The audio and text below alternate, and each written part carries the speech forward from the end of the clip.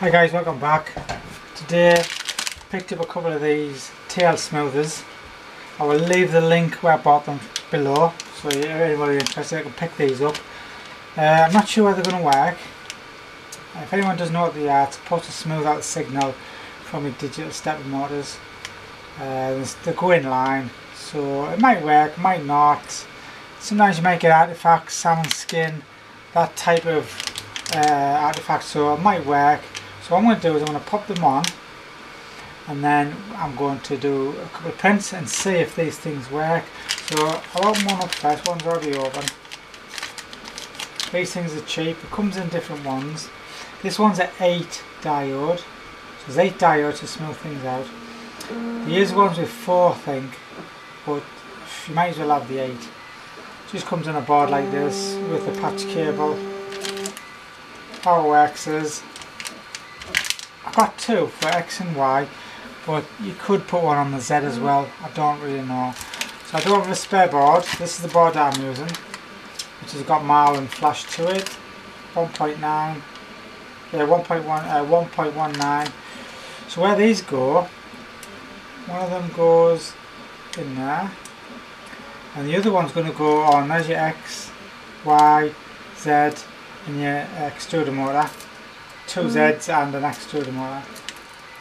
So that one's on the X, and then you put the other cable onto that, and it should filter out any, and we can't do any harm. It can only be good, it can't be bad. Well, I don't know, it might be, but in theory it can only do good. And the other one obviously goes there, and if it works I'd probably get another one and for the Z. Maybe even the E motor, I don't know.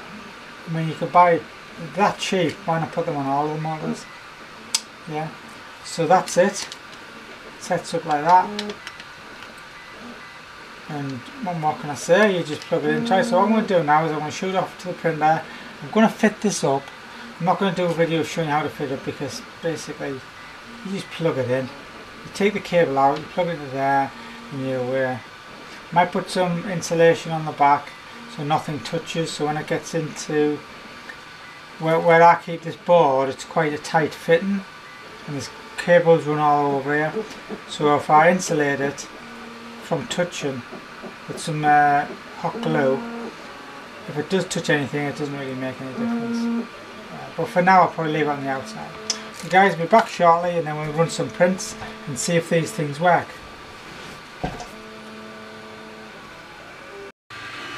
Hi guys, okay, so we've got the printer running, and we've got the tail smoothers attached. So I've already printed one out to save some time without the tail smoothers. This one's got the tail smoothers on. We're running exactly the same G code, same speed, same everything. 100 on the speed. Yeah, 100 on the speed. We've got 205 centigrade on the hot end and 55 on the bed. Everything else is the same G code.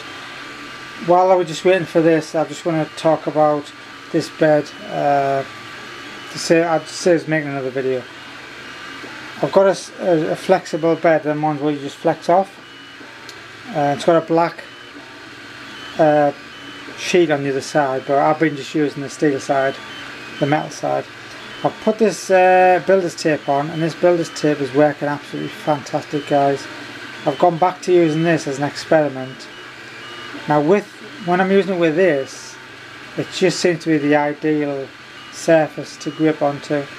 We all know how builder's tape works, but with this flexible sheet it's just brilliant. I must have put about between 50 and 80 prints with the same tape. I've never changed the tape for like over a month. Yeah, loads of little things like this. I've also printed in the center multiple times and it just works. But the best thing, I don't clean it, I don't do anything. All I do is just put a new print on, because I don't touch it, I just pop it off. You don't need to touch the center. As you can see, there's a few little lines. Might see a few little line there, little line there.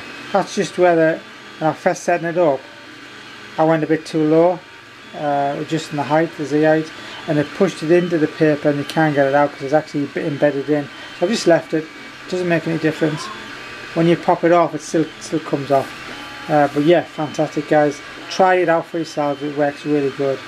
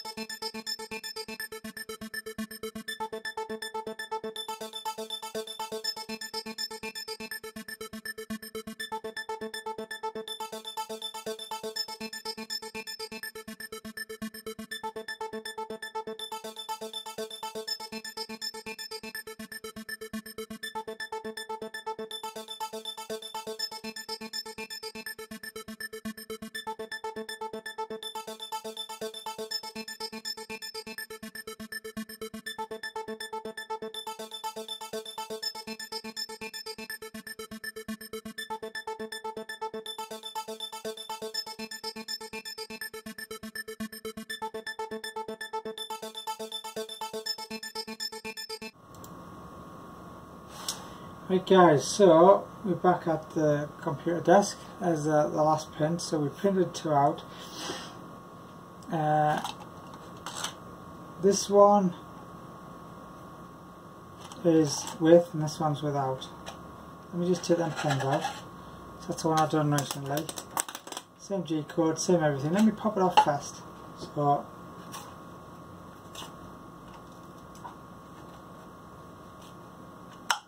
there you go. Get that out of the road. And so I'll just move my chair a little bit. Okay. So this one's with TL smoothers. Yeah, I'm just going to write on. I don't need to. Can't find my pen anywhere. That's on with. That's the one I've just done. That's the one done beforehand. Let me just have a little look to see whether it. Oh yeah. Yeah, if you get the light, you've got to like twist it so you get the light just right. And it's going to be difficult for you guys. You've got to sort of take me word for it in a way. But this one with the lines, I can see there. The lines running across this way are far smoother. There's a little tiny bit of herringbone effect on the ones without. I mean, I'd be happy with that. In fact, I was happy with that one before. But the one with the tail smoothers, all you can see is you can actually see the layer lines going up. You see the layer lines going up, but it's just the layer lines. There's nothing else. And when I just turn it around, all the way around, there's ever so slight bit on this side, but you can definitely see it when you get the light right.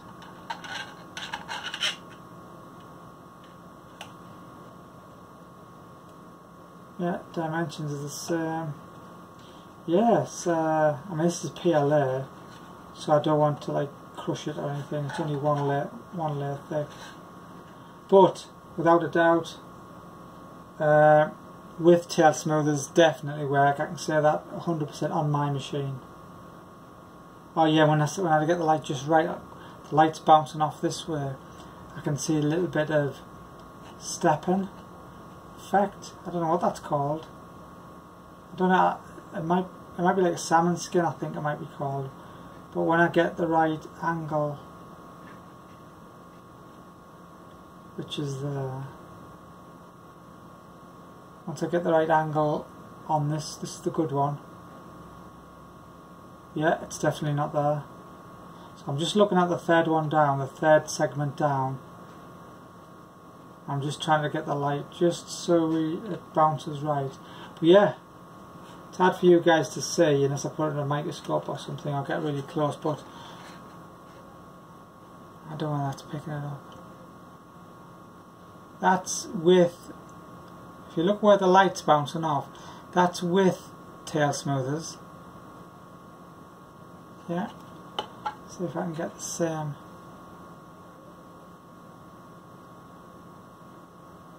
You can just to see some artifacts there. It's really difficult to see. I don't know if you can pick that up on camera, but believe me, it's definitely better. Looking at the inside, it looks nicer on the inside as well, which you'd expect. The base looks the same.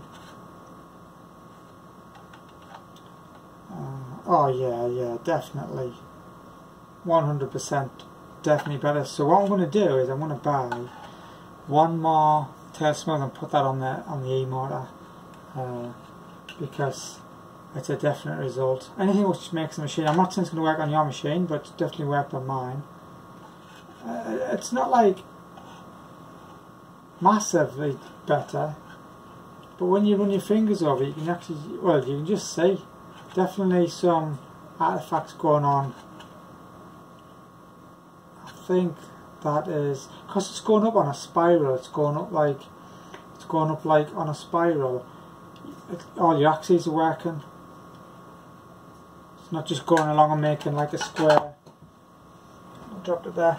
It's not just going along and making like a square box and you can see it easy. This is probably not the best one to see it on, I suppose, but I can see the difference straight away. Oh yeah, 100% better. So yeah, that looks like it's a positive result for the tail smoothers. So I'm just gonna, if you look here, I've got the screen.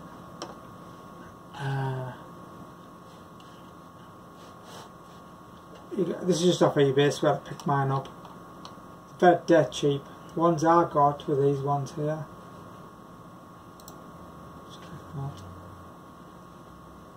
Yeah, they're the ones I put on, which has got the, I mean, it might not be the exact board, but that's what it looks like. That's simple. Yeah, there's a version in the back there. We'll leave a link if anyone needs that link, but there's different versions.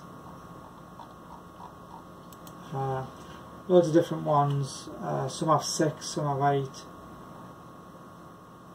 Diodes. They're slightly different. This is the type I've got on. I would think that I'll do the same thing, but you might as well get the same ones. But for the price of them, £3 for 4, £3.35 plus 188 postage. It's not even. It's a no-brainer.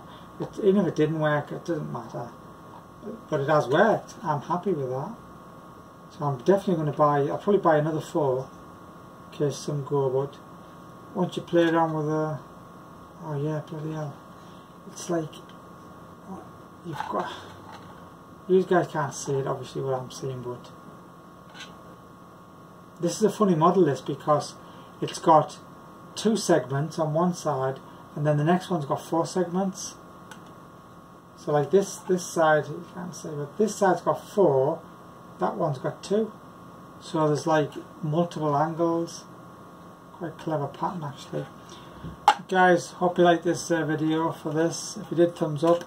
It's just a short video to see whether this thing's worked, and I can definitely say yes, it's worked for me.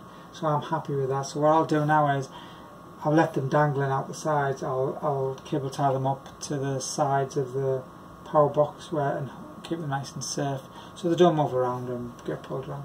Now I'll buy 2 more, and then what I'll do is I probably won't do another video just to say that, because it does work, and I'll probably mention it in another video of something else, some 3D print. I'll probably like just put in, by the way, they have worked or they haven't worked on the E-motor.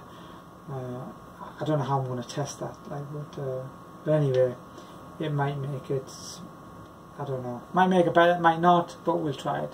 Guys, thanks for watching. I'll catch you in the next one.